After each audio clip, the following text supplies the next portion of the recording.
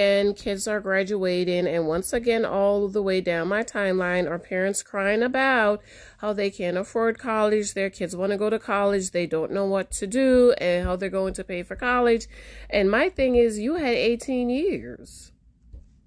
The kid is 18 years old, and he's about to go to college in June. He's graduating in June, and you're just thinking about how you're going to pay for college. You're just having a conversation with your child about what they want to do with their lives, and the kid is 18.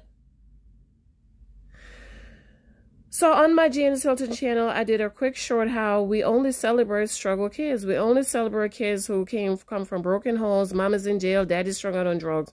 We never celebrate those children who come from two-parent home where their parents did everything right.